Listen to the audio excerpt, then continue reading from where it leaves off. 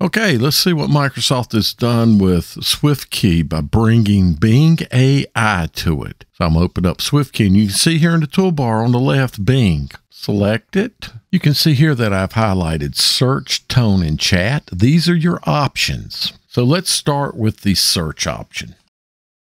It just searches the internet with the search part and gives you various results. You can select one and paste it into your message. Okay, jump ahead. What is this feature? I'm going to select tone here, as you can see. What I would be doing here is writing a message, composing, if you will. So you would know this in the Bing Copilot as compose. I'll speed this up. I got to choose the better phrase, but anyway, this is the professional result, and I'm switching over, and you can see you get casual and polite, and for a social post like Twitter, for example, select it and boom. Why would you want this? Say you're in the Twitter app and you would like a little assistance from the AI to help you write a post. And just like in the compose function in Bing Copilot, say on the desktop, you can give it a few parameters and it will create a post based around those parameters. And in this case, it even adds a hashtag when it's a social post.